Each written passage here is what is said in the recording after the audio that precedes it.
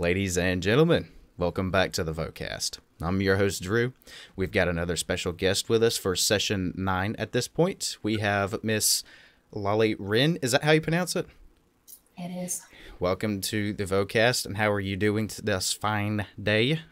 I'm good. Doing very well. Thank you. Good. We're excited to have her with us today. She is best known for her YouTube presence as the Fairy Voice Mother. She is an experienced vocal coach and a very charismatic and enthusiastic music teacher, singer, etc. And we're excited to learn more about her today. So just give us a very brief explanation of your musical involvement. Musical involvement started when I was 6 or 7, I don't remember, when I started learning flute. So I fell in love with learning flute and performance in that realm, and I joined orchestras and played flute to a pretty decent level throughout all my childhood, teenage years and stuff like that, and was in orchestras, blah, blah, blah. Yeah. And I started singing when I was 11, mimicking singers that I liked from albums that were around. And then I just sort of fell in love with singing a tiny bit more than flute and ended up taking it to more places in terms of academia as well. So I did a vocal performance degree. I'm currently doing a master's in voice pedagogy, and I've been singing professionally for as long as I can remember, really. It's sort of like my earliest memory as musical. I don't remember anything before I started either flute or singing. So fair enough. Musical involvement would be my whole life. It's the same thing for me, really. You've got a lot of experience so far, from what I've noticed. How long have you been? So since age of 11, I started singing. Okay. Yeah. And you were. I'm not going to ask how old you are, but I'm just curious as to how long it's been since then. Well, those mathematicians out there can do the sum of I have been singing for 14 years. 14 years, gotcha. Okay. Yeah. Gotcha. So we're going to start off with the traditional questions that we do here on the Vocast. This was going to start off really light. What's your favorite or preferred drink? Tea. I'm English. I kind of wanted to be like, she probably likes tea, but I wanted to ask anyway. I'm afraid I am the most stereotypical English person you could ever meet in that realm. Yeah, and tea is kind of a cop-out because obviously there is no such thing as tea, because matcha, black tea, chamomile, they're nowhere near the same thing. So by saying tea, I've covered a lot of bases, so I would always go tea. But I do enjoy wine as well. Oh, yes. What's your favorite tea? Again, an impossible question because it just totally depends on. I can tell you my tea routine. So I will have a matcha every morning, and then I'll sort of wind it down a little bit with something a little bit more fruity, maybe something, and then every night I have a chamomile tea. So I suppose that's sort of tea. But then obviously black tea constantly throughout that as well. So Sweet. Sorry, I'm waving a match around. I keep meaning to light this candle. Get out the way. Hang on. It's the candle for your throat chakra, if you're into that. Oh, that's interesting. I like to have it going whenever I do anything to do with singing or music. There you go. Whatever helps you sleep at night, right? I got you. That's the first tea I've got on the Vocast so far. That's interesting. Oh. We're 8 episodes deep, and I've gotten 2 black coffees, whole milk. I've had pineapple juice. Yes. Are you familiar with Luke Taylor? No. He's long story short, he's a TikToker, several million followers, been on American Idol. I had him on a couple episodes ago, and he said whole milk was his preferred drink. Sure enough. I know. Interesting. So this one's a little bit more, I don't know how to describe it, but it's a little more deep, I guess. What or who got you into music? Oh, I'm afraid this is not a very deep answer. It would be, when I think about this question, the answer is Barbie, because I had the opportunity to learn an instrument at school, you know, you get like a free music lesson or whatever, and you could pick out of flute, violin, or piano. Yeah. My mum was like, you're not having a piano because you haven't got the room. You're not also not having a violin because, you know, everyone knows that beginner violin is, well, you know, it's not the most desirable sound in the world. And so she was like, you know, flute was sort of the only thing that's left. And then I ended up playing this Barbie video game, and she had this flute and it could like get the animals in the forest to come to her, like if you played a certain melody. And I was like, well, if Barbie does it, then, you know, I'll give it a go. So yeah, it was like there's no one musical in my family really. Wasn't something that was encouraged particularly, or, you know, I wasn't exposed to any kind of music growing up apart from whatever was on the radio. My mum loves like 90s dance bangers, you know, so that's no interesting musical exposure. It was just something that I didn't know I wanted to do, but once I started doing it, it was like falling in love. So it basically hit you like a ton of bricks, like this is where I'm meant to be. Yeah, exactly. Yeah, it really was like that. It's interesting to know. I've run into several people here in my YouTube journey where music wasn't like their first choice, and they just kind of discovered that it was meant for them. I thought that was interesting. You never would have thought, right? Well, I don't know. I can't really remember much before then anyway. I just know that it was my only option because it was the only thing I could do. You know, there was that as well. I'm not very good at anything else really. School, maths, I'm just not very good at anything else. So it's just sort of like, if this doesn't work, I'm swear worded. I don't know if it's there on this channel, so I'm not going to. No, yeah. Yeah, so it had to work out really. So and that's why I put all my eggs in the music basket, which is why I've probably done, people sometimes surprised that I've done a lot of stuff considering my age and that, but it's just because I didn't have anything else. Yeah. So. Well, at the end of the day, it worked out, right? It's working out at least. Right. Yeah. So who are some of the most influential figures in your life as well as your career? Influential figures in my life. Well, definitely my granddad. My granddad was the most amazing person ever. He was very focused, very caring. Everything he did was for his family. He always did everything with benevolence, good intention. He served his community. He was a barber. He used to work every day of the week, going to people's houses, cutting their hair and all that kind of thing. And he really taught me the value of hard work, integrity, family, and yeah, you know, so he is definitely the most important figure in my life. He didn't influence my career in terms of like directly, but in every other way, he is the reason I am anything really. And obviously he helped me because my family was not a rich family at all, but he worked so hard, and he was the one that paid for my flute lessons and that kind of thing. So yeah, I always say I would have absolutely nothing without him. So yeah, that's awesome. Huge hand in your life, it sounds like. Oh yeah. What is something that that any other influential figures, or your grandfather in this case, what would be something that one of these influential figures has said to you that stuck with you your entire life journey?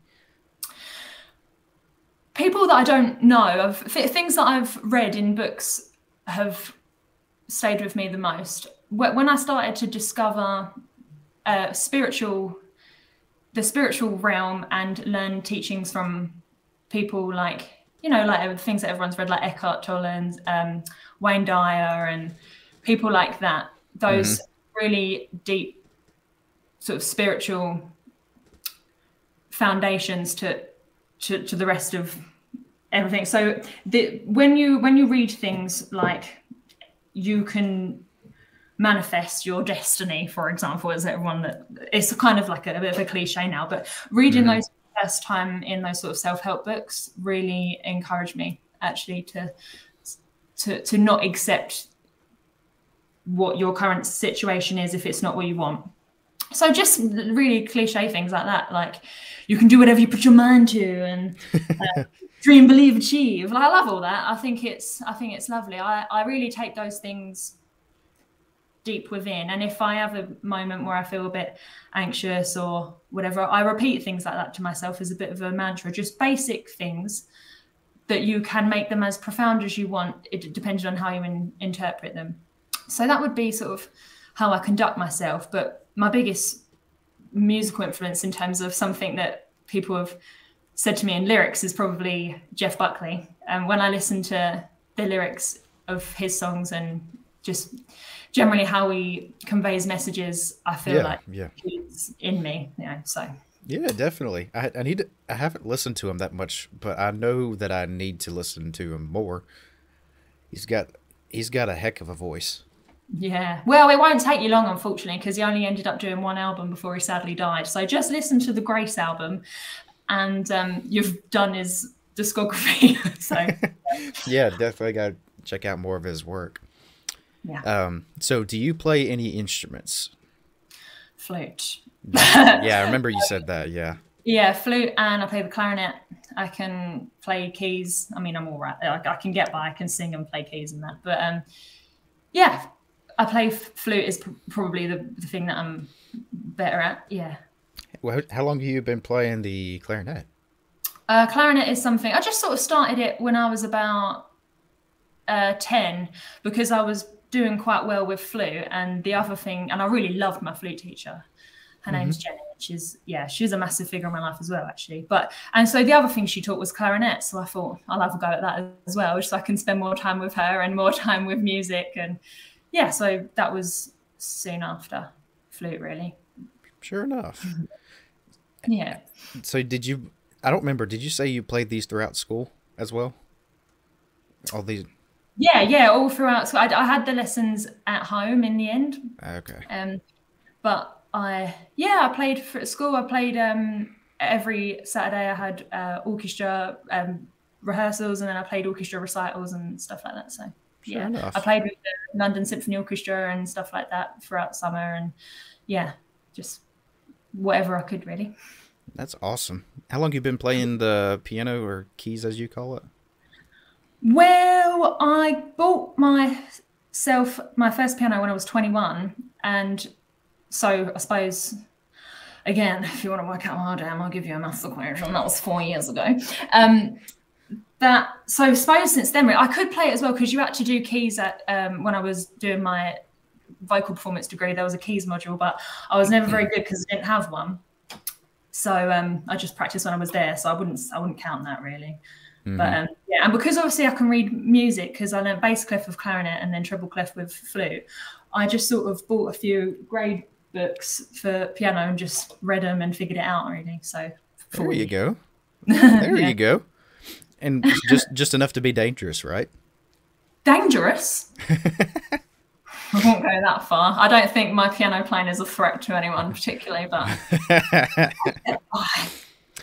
So what are some things that people might not know about you, like especially with like your internet and music life?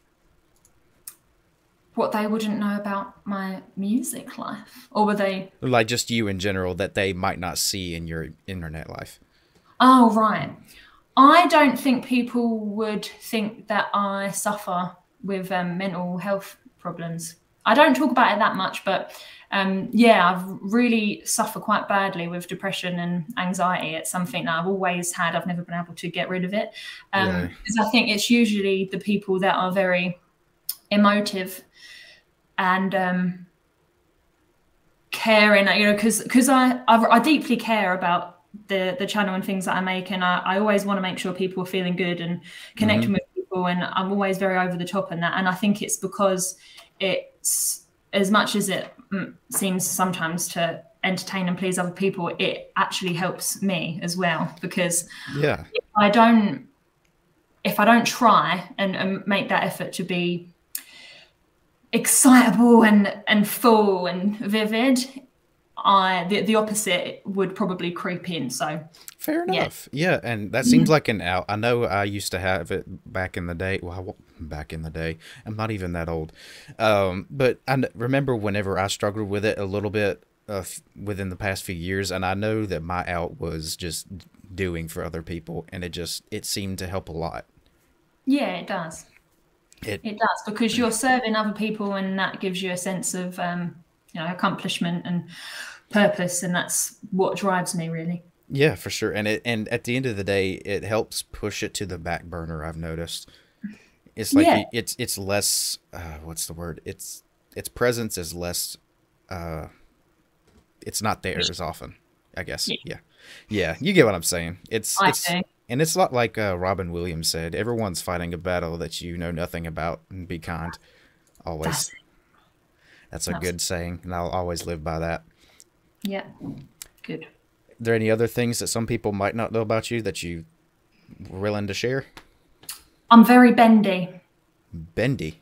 Very flexible individual. I've always been able to do the splits. I can do all kinds of weird bendy stuff. I could put my leg behind my head and all that. Seriously. I've always been fascinated about people that can do that. Yeah, it's weird. I've never really practiced it. I'm just naturally bendy. I think I've got that thing, 'cause I can do that and stuff. You know, my joints they just give. I've always thought that was interesting. I don't know how they do it, but it's cool. I'm in the hands of God. I don't know. I used to be a dance teacher. If people don't know that either. Oh, that's cool. Yeah. How long did you do that? Well, I started dancing when I was 3 and studied all the way until I was about 16, like ballet and all that. And I used to teach dance from when I was 16 to when I was 20. Sure enough. Yeah. That's a fun little tidbit. Oh, good. What are some things that you do in your off time when you're not singing, recording for the channel, etc.? I forage mushrooms. Really? I love mushrooms. Yeah. I'll be in the woods for hours looking for mushrooms. I love them. I just love them. So, yeah, I love a bit of fungus. And with my dog, I love my dog. My dog is my baby. We go out every day for walks, and I love just looking at her, really. And writing. I do a lot of writing. Sure enough. I do a free write every day. I don't know if you're familiar with that concept of free writing. I think I've heard of it before, but I've not really delved into it.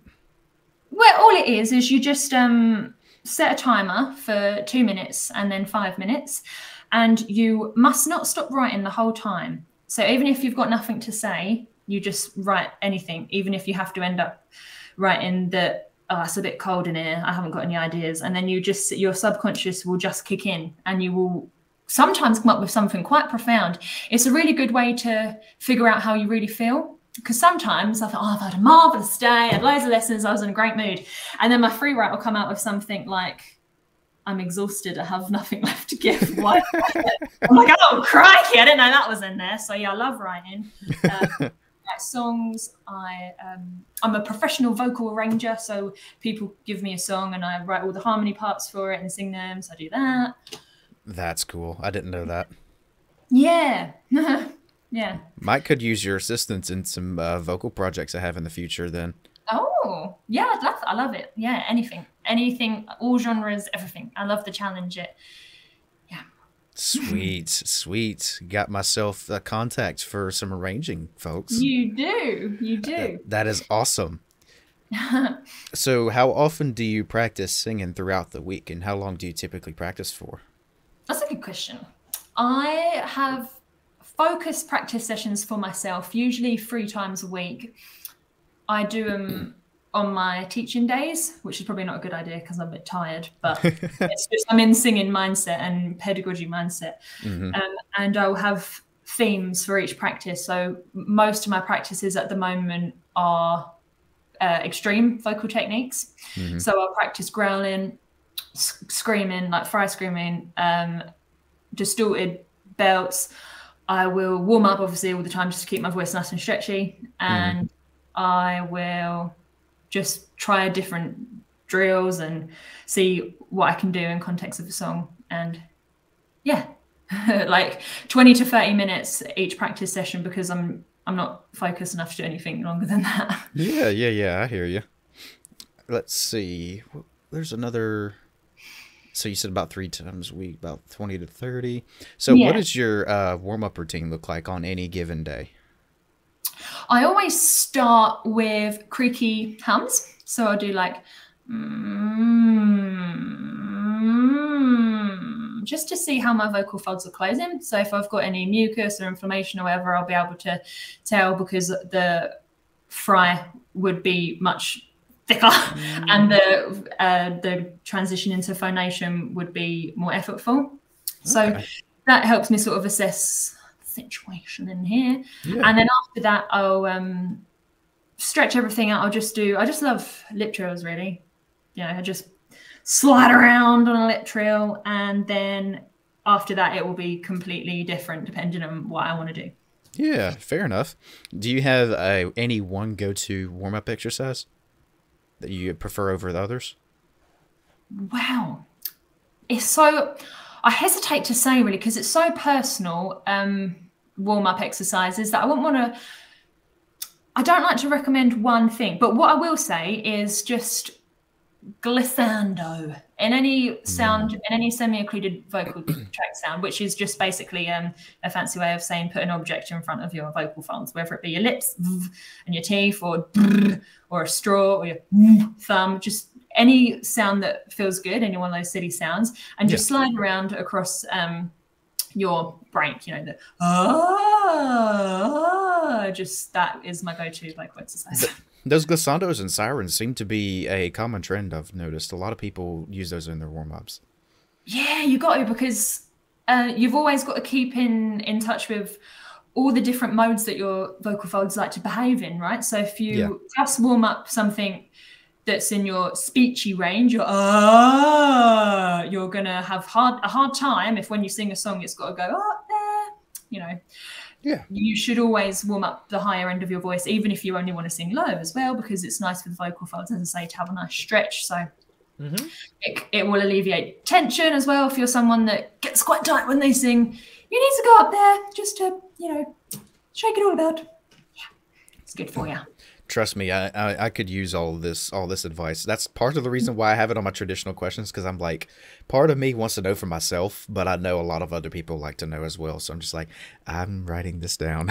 Good, yeah. The information is out there. Yes. In different forms. Yes. Yeah. Stretch your voice. Let's see. What was the next question? I always lose track. I have so many questions on this list. I just lose track of where I'm at sometimes. That's all right. So what are some of your record high and record low full chest notes?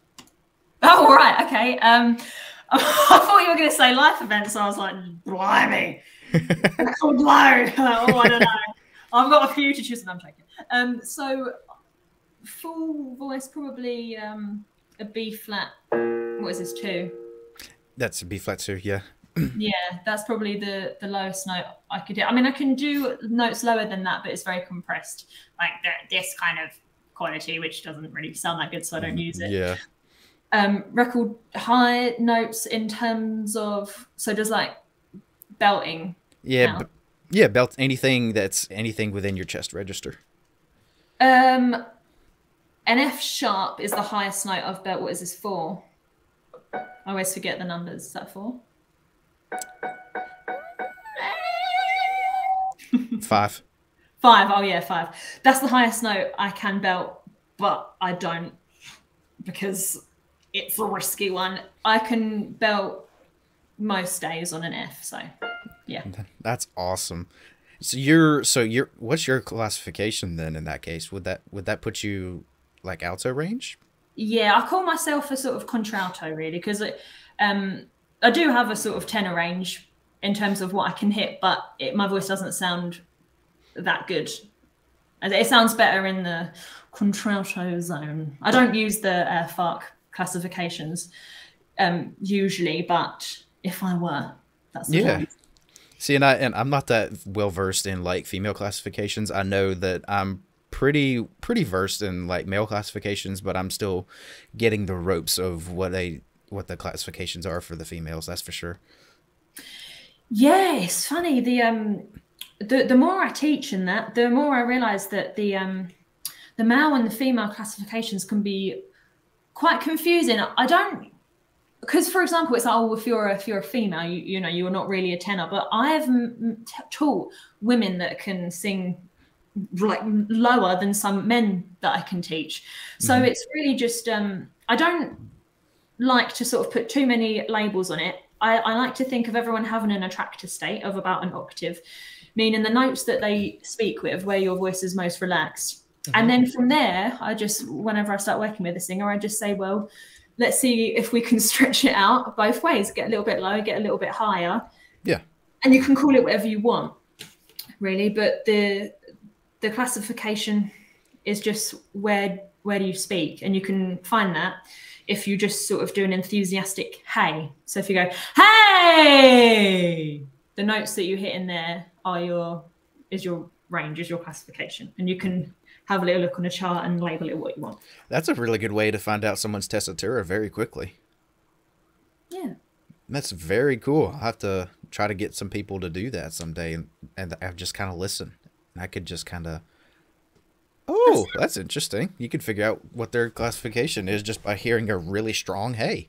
Yeah, just the key is you've got to say enthusiastic, because if you say, just give me a really high or a really low, whatever, people are like, okay, here we go. And then it's all tense and it's like, but if you just think enthusiasm, it comes out more naturally. And then you can, if your ears are not particularly ready to take in those notes and you can't pick them out, the better thing to do is just to do a voice note of it. And then you can play it back a few times and you can just pick out, hey, I was there, kind of. Yeah. You know. Yes. That's pretty cool. I have to take that down. Good. Let's see. So, what are who are some of your favorite personal favorite artists that you might, I mean, so have you ever collaborated with anybody in the past on any music? Producers, yeah, but not artist-wise. No. Okay. And obviously, because I work as a vocal arranger for other people's songs, so I suppose if you count that, then yes. But in terms of a joint venture artistically, no. But I have some plans. Oh, yes. Awesome. That's awesome. That answers a question that I have later for you.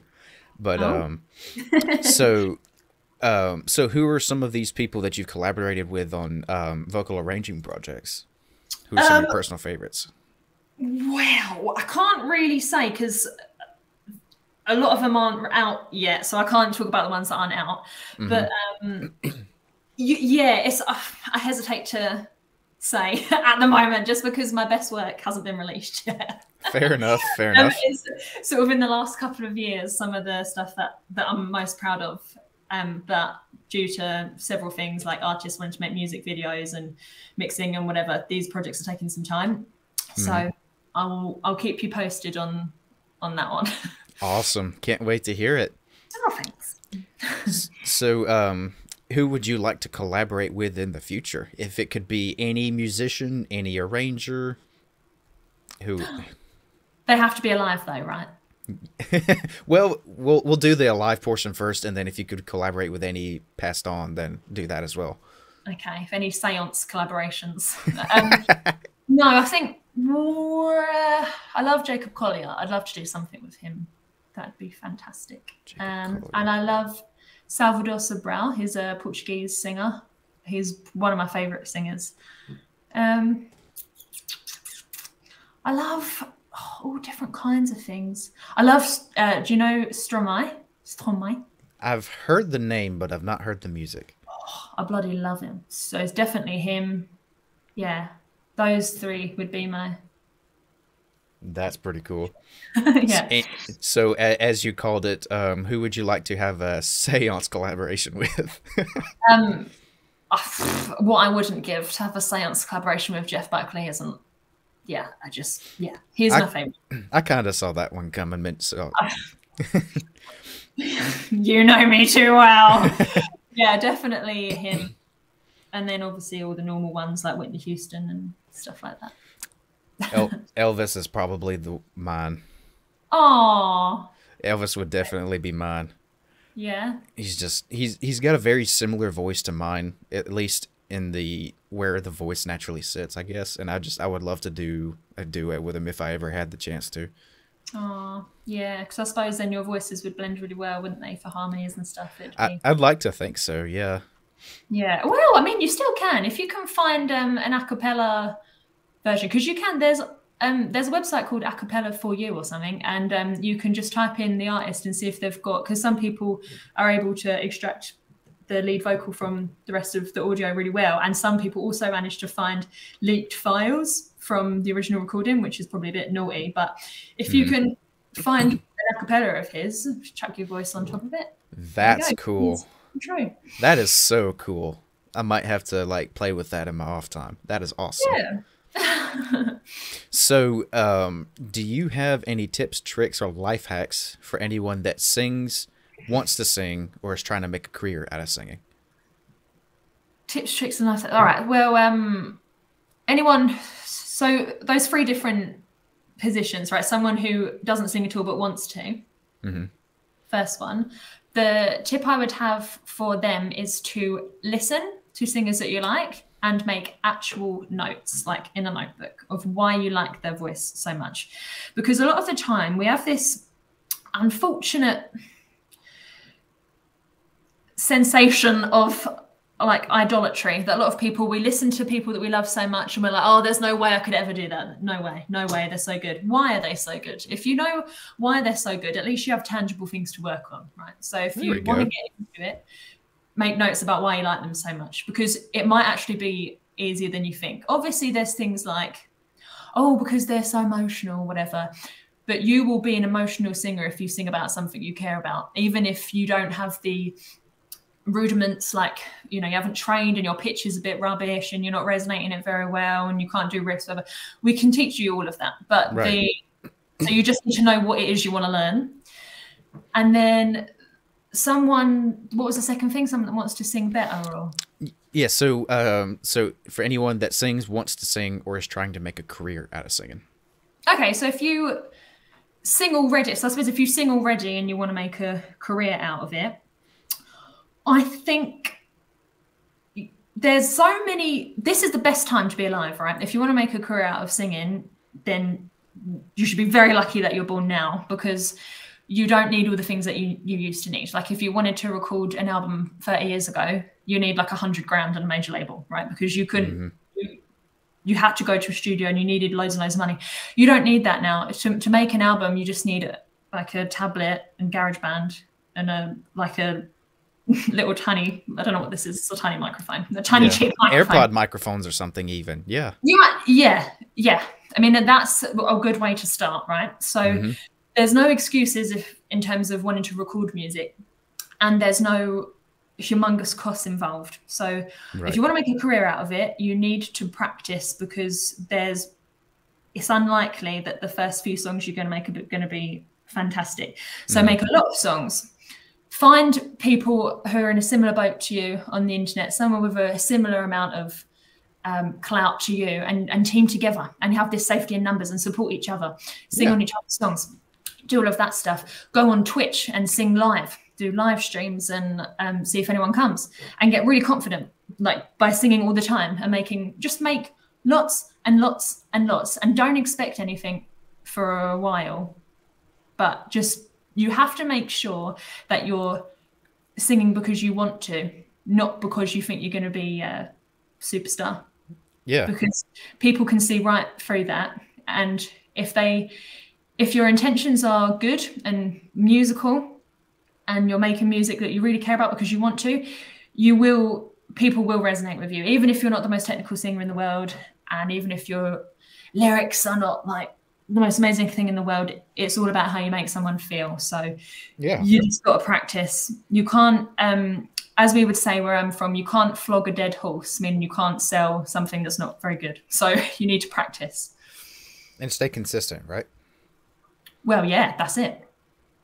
You just make lots of things. And one day you might look at something you've made and think, that's actually quite good. And you might sort of try a little bit harder to promote that one and send this one out to all the things you can do now, like get featured on a playlist and all of that stuff. Yeah. But you'll know when you've got something really special.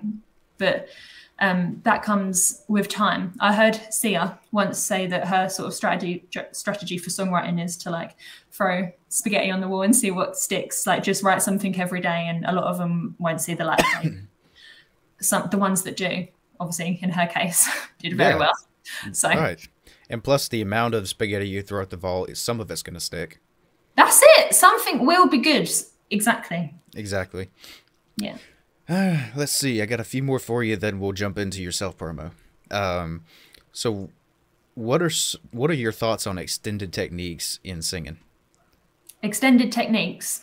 Being like subharmonics, ingressive phonation, false folds, etc. Yeah, I mean, I'm dedicating a lot of my life to that because it's what I'm basing my master's degree off of. So, yeah.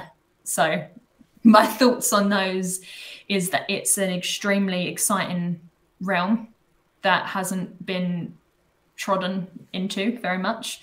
Yeah. And I am very excited for the research and science that will come, and so much so that I want to be a part of that scientific contribution. So yeah, I think it's a wonderful thing because these techniques have been around for hundreds of years anyway in other parts of the world, and it's time, I think, now for them to start to be introduced to the music that we all know about. So yeah, definitely. And it's crazy how much untapped potential there was until people started discovering it.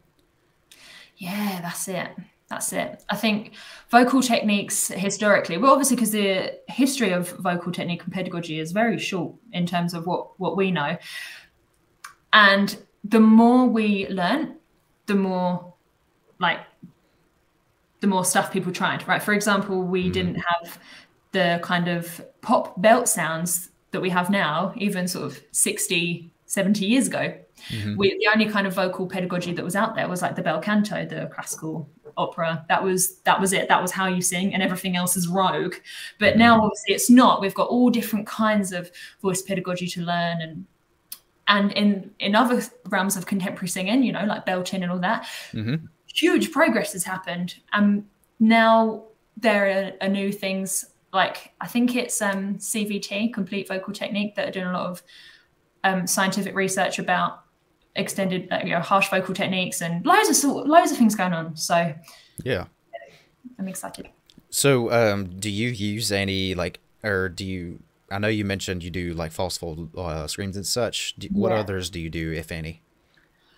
Yes, I do a growl, fry scream. I do subharmonics, and in terms of so both the subharmonics that start from true folds, with the naturally occurring lower note underneath, and then also the subharmonics where you use false folds and true folds at the same time, like kagura, throat singing. I think that's it. I've come to really love subharmonics lately, ever since I started learning how to do them. Yeah, it's addictive, isn't it? Oh my gosh, it's crazy. It's so crazy. Oh, you're listening to that very fast. It's not always like that. It's not always like that. I think today's just a good day for my voice. Oh, good. Yeah, it's in and out, but I just only recently learned this back in November. Oh, nice. So it's pretty crazy. Oh, it's lovely. It's lovely. It's funny, I think, because as soon as I started learning it, I was sort of addicted to it, and I'm just sitting all the time, fries and stuff. And you know, when cats purr, they do it because it heals them and others around them, that sort of really low level vibration. And I reckon that's something to do with us as well. I reckon creating those really low frequencies do something in our body that make us want to do it all the time. I think it's like purring. It's awesome. What are your thoughts on ingressive phonation? Ingressive phonation meaning like inhaling and doing the why not? Give it a go. Suck it in and see, I suppose. Yeah, I think if anything is irritating, don't do it. But if you can ingressively phonate and turn things on, and it's really bassy and fabulous, then you should absolutely do it. Yeah. I've started asking everybody what they think of it ever since like the past few episodes, because it's my preferred extended technique, and I just love it. I use it in everything I sing.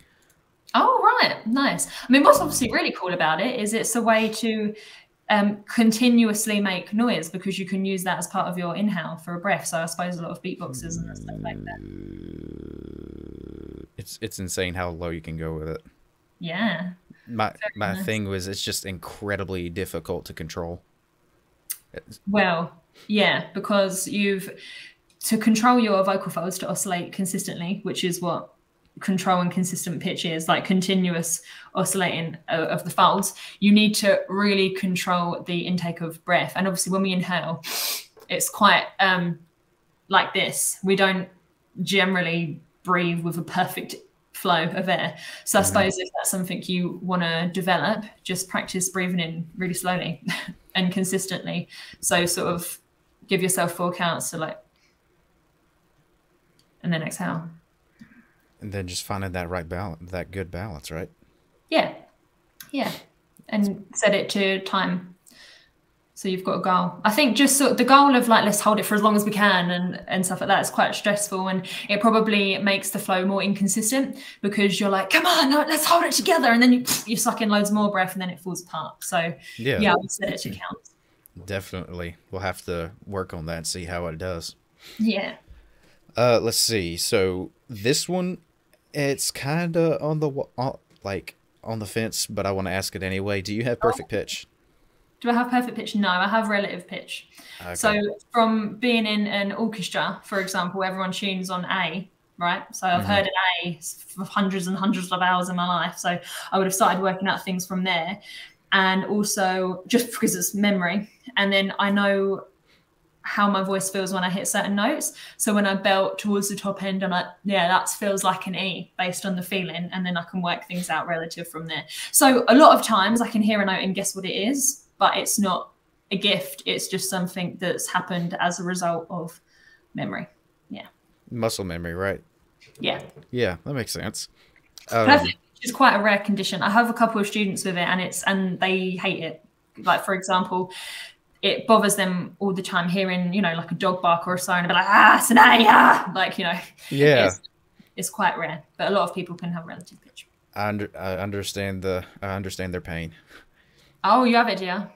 I've been told I do. You would know if you do. Like, you would just literally play a note and you know exactly what it is. You don't need to think about it. You would definitely know if you had it. You can play any note, and I think, or I should be able to try it. Oh, all right. Okay, here we go. Oh, the piano's off. A flat. Yeah. D flat, C sharp. Yeah. Oh, there you go. That's very fast. Yeah, you probably do. It's good to know that I've got a little bit of confirmation there. Yeah. I mean, if it's instant, then that's it. If you don't have to be like, you'll know if you're figuring it out from other notes or whether you just recognize that note. Yeah. That's awesome. Good to know. Well, last one, and this one's a little deep. What is one of your favorite things about being a singer? Aw. Well, my favorite thing about being a singer is I think of my voice as like a little best friend, because singing to me supports me through everything. It supports me through sadness, and I'll sing and I can feel those vibrations and be in the sadness, or it can make me feel even better if I feel good. So my favorite thing about being a singer is being able to express myself all the time, and it gives me a sense of companionship because it's something that's in me, but it's bigger than me. Yeah. It's truly amazing what the human voice can do, especially in the singing realm. I don't know what I just said there. Goodness. It's tradition. Every single video I do, it's tradition for me to stumble on my words at some point. Yeah, I can obviously relate to that, because I don't have any edits in my videos that are longer than like 6 seconds before I say something ridiculous. So don't worry. The struggle is real. All right, so we have reached the midway portion. So now you've got your self-promotion piece where you get to advertise, share what you got going on with the channel, whatever you got going on with your life. You have the floor for the next few minutes.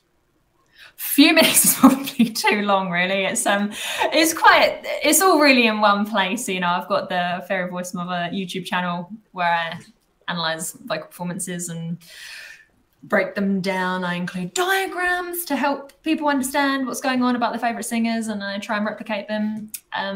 This year I'm starting all new kinds of things. I'm doing impression videos that I'm also going to be breaking down. That'll be cool. Yeah, I'm excited to do that. I've got it all planned. I'm just waiting for a microphone to come that's sponsoring them. So that will be there soon. Cool. Yeah. And analysing musical films. That's my new thing on the channel as well. I already started with one, and I'm going to do it once a month. What else are we doing? Same old, really.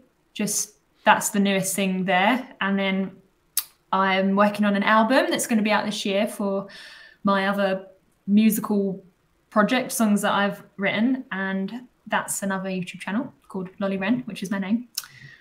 And so, yeah, if you just subscribe to those 2 channels, you'll know everything that I'm doing, really. I haven't got anything else crazy going on at the minute. Everything else is too early stages for me to talk about now. But there are other things. Yeah, definitely. Guys, get excited for some of this stuff because she's very talented and we're excited to see more of her stuff. So, so if you are done with your self-promotion piece, that will bring us to the next section where you have the floor to ask me any questions, should you have any. So, what is your favorite animal? That's actually a really tough one. There's a lot. You can have top 3 if you want. I know it's hard. I know. I'd have to say if I had a favorite pet, it would probably be a dog. But that's funny considering I have a bird for a pet. Wow. I have. Oh, he's awesome. I love him to death. He's a pain in the rear sometimes, but I love him to death. I like to get, whenever I'm working my other job, I'll be sitting at home doing my job, and then he'll want out, so I'll go get him. I'll set him on my shoulder, and he'll just be sitting there perched while I'm working. That's adorable. I'll have to send you a picture of him at some point. He's ridiculously cool. I would love to see it. So I'd have to say, if I had to pick 3, I'd pick a dog, a bird, and what's the third one? I'm just going to pick a random one, a penguin. I love that. That's a really nice selection because you've got land, sky, and sea there. Exactly. Penguins are awesome. I mean, penguins are amazing. I mean, have you ever been to a zoo and you see a penguin? It's awesome. You can't not smile when you see a penguin. Just walking with the waddle. It's just so much fun to watch. I love everything about penguins, actually. The more I think about it, like the baby ones, and they go in between the legs of the. Oh, it's too much. Yes, those emperor penguins and stuff. It's so cool. Yeah, penguins. Good one. Good one. I asked these really random question. I'm not like just saying it because you're like, oh, would you want to ask me anything? Oh, I'm genuinely interested. So the other question is, what is your favorite fabric? Like, what do you like? You love most? I'd have to say velvet, or there's another one, fleece. Oh, it's a good. I love like fleece blankets. Yeah, those are awesome, and they're not particularly expensive either. So no, they're not actually. Yeah. I remember going to.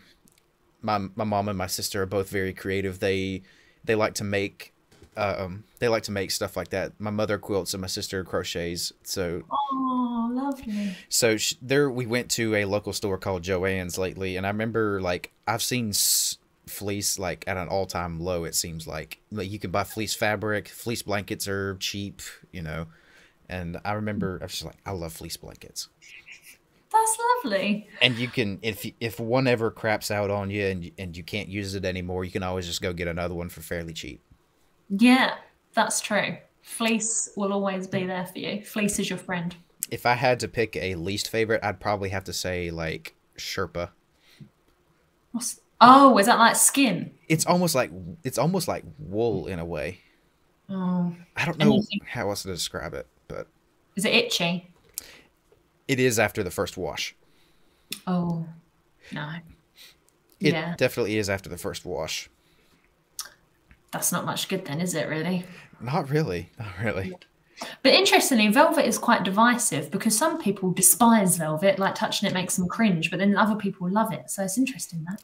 It it's an interesting thing. Like I don't think I would sleep with it, but like No, can you imagine? no. Velvet sheets, baby. Yeah. Can you imagine inviting your significant other over and you go to sleep and then they have like velvet sheets? Yeah, I can't actually.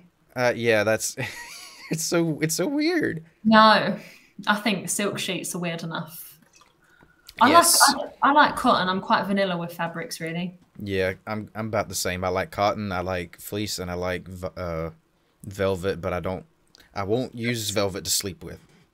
It's that I'm glad that you made that distinction. So now that we know, any significant other of yours can rest assured they will encounter no velvet. Marina, I love you, and that is not gonna happen. So There you go.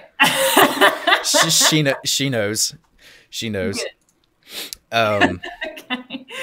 anything else that sticks out that you want to ask about? Yeah, I would just like to know what kind of things you would like to do over the next sort of 5 years. I like to know people's 5 year plans.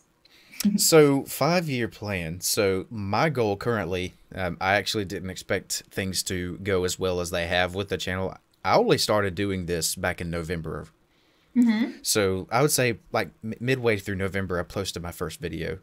I took a lot of inspiration from people like you, Peter Barber, Jennifer Glatzoffer, just a bunch of other reactors. But I wanted to put a twist on it. So I wanted to talk to singers, vocal coaches, learn more about them, in addition to helping people understand why they love music. But I wanted to like interview singers in addition to reactors and such, you know. And Nice. I ended up getting to a point to where I didn't think I ever would, where I'm able to monetize my videos and people are wanting to support me now. And I'm like, that's crazy. Oh, But as far as the 5 years go, being that I didn't expect it to get this far, I'm going to be ambitious, and I'm going to say within 5 years, I'd like to have some of the biggest names in the music industry on this show, or the nice. show, but I'd like to have people as big as like Charlie Puth and stuff on here. That Good. would be difficult to line up, but I would love to try. Well, that's it. Once you increase your value, you know, Yeah, and that's it. I've went from like 10 subscribers to almost 2,100 in over the span of not even 3 months. And it's crazy the support I've got. So, I mean, what I want to do is I want to use that support to put back in. So, like, the bigger I get, the more attention I can get from other people that are big in the music industry. Yeah, And lovely. I know a lot of people want to know about these singers and stuff. And that's exactly my goal, is to help them appreciate the music by getting in touch with these people and just talking about music for an hour or two. Yeah, and hear it from the source. Exactly. That's exactly why I do it. I just love hearing about the music from the person that sings it. Oh, It's just, brilliant. it's wonderful. I'd love to have, I can't definitively say exactly who I want on yet, but my goal is to have some of the biggest names in the industry on here within the next 5. There you go. Very doable. Very doable. Channels can grow rather exponentially, Yes, especially indeed. if you can keep it consistent and understand what your audience likes and what it doesn't like, and learn all the time on the job. Yeah. Exactly. And I'm using this as learning experience too. My goal also is like talk with these singers, one, the reactions too, but I also occasionally put out my own music too, and like Good. collaborations and such. And my goal as far as that goes is to have a few pieces that I'm proud of within the next 5. Lovely.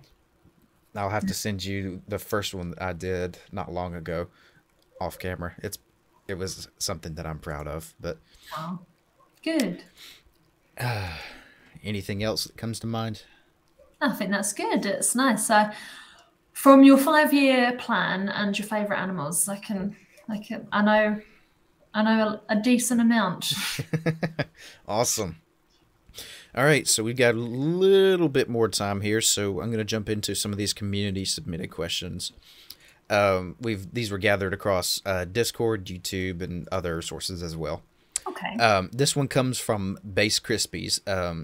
Two vocalists that have not collaborated that you desperately want to hear collaborate. Oh, two vocalists that I would like to collaborate. That haven't yet. Say, well, yeah, two people that I would like to collaborate with, I suppose, which would be Salvador Sobral and Jacob Collier. They would do something beautiful. Mm-hmm.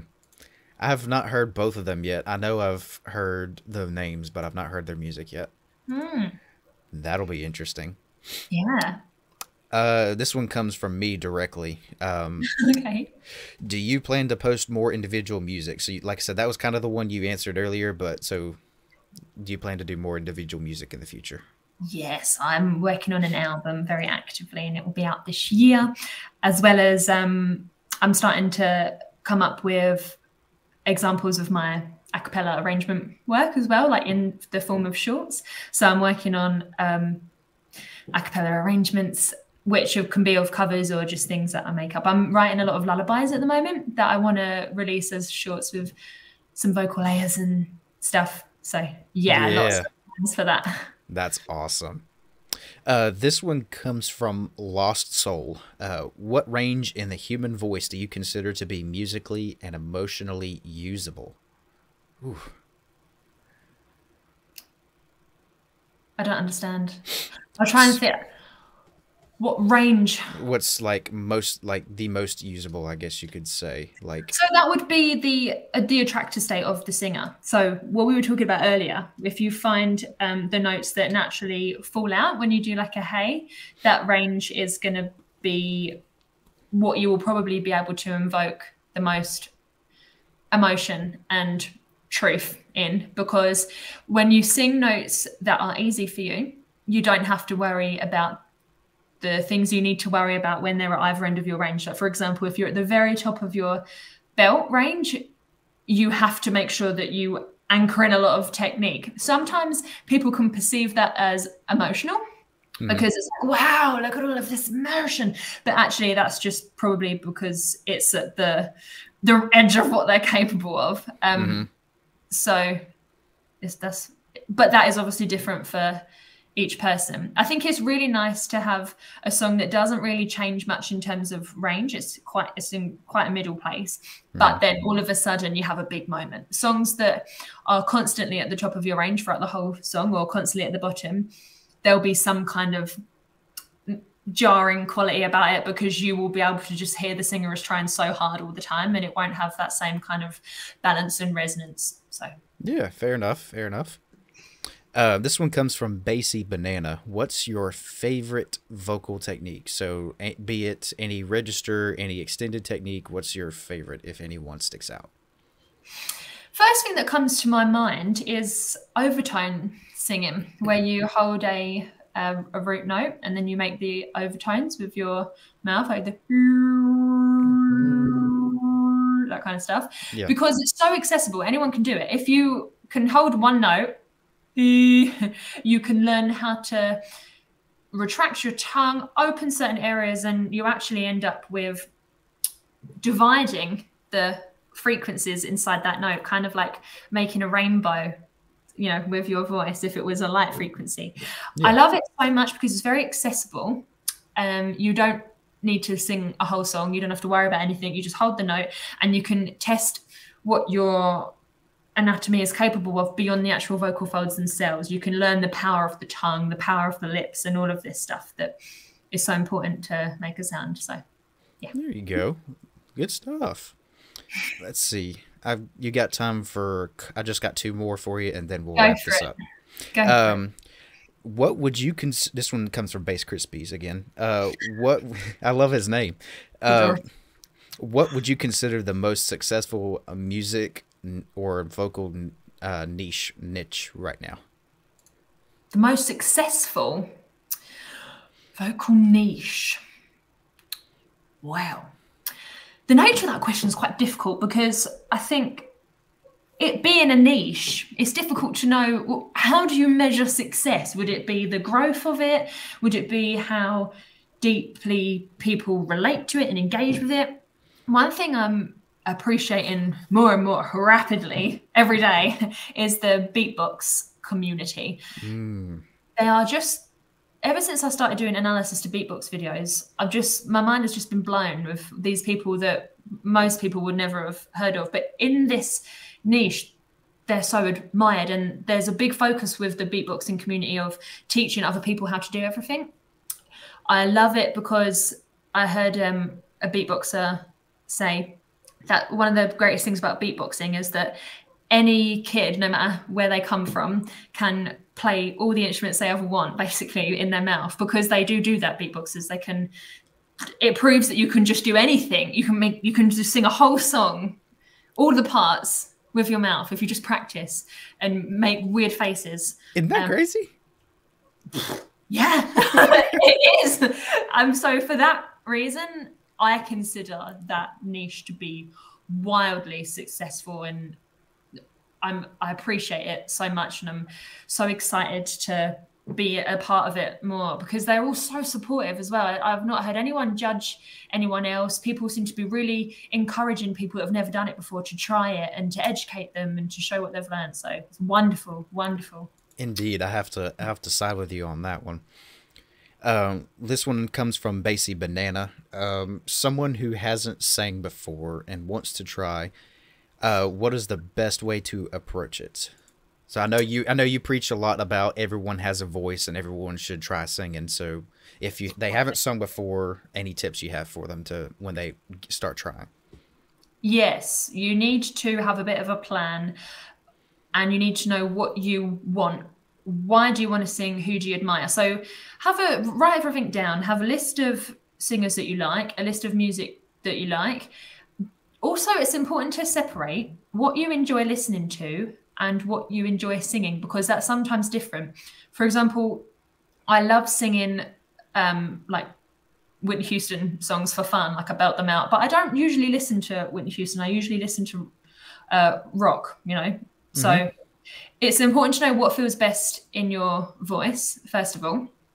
And then, again, what I said earlier, to make a list of things that you really like about people's voice. And if you don't know, that's also fine. So, for example, if you like 5 different singers, you could approach a vocal coach, for example, or someone that knows about singers, and say, why do I like all these singers? Do they have anything in common? Maybe. They probably do, even if it's not immediately obvious.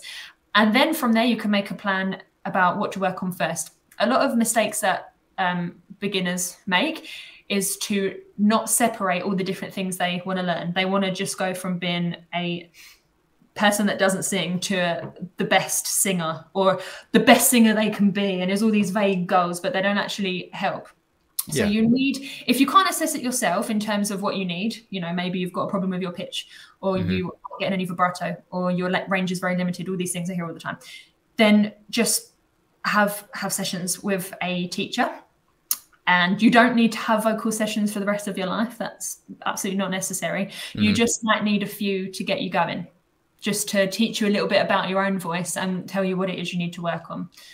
So yeah, if you can come really prepared to a vocal coach with all of this stuff, you will get a lot more out of your sessions, and it'll be better value. So yeah. And if you think you can't sing, you probably can. You definitely can. Yeah. I've never met anyone I couldn't help. So there you go. Of course. Guys, this has been a wonderful time with Miss Lolli here. If you guys enjoyed the content, make sure you drop a like, throw some comments down below. Let us know if you enjoyed it. Make sure you throw a subscription my way as well if you're enjoying it. Guys, make sure you check out her channel as well. Make sure you check out her individual work as it comes out.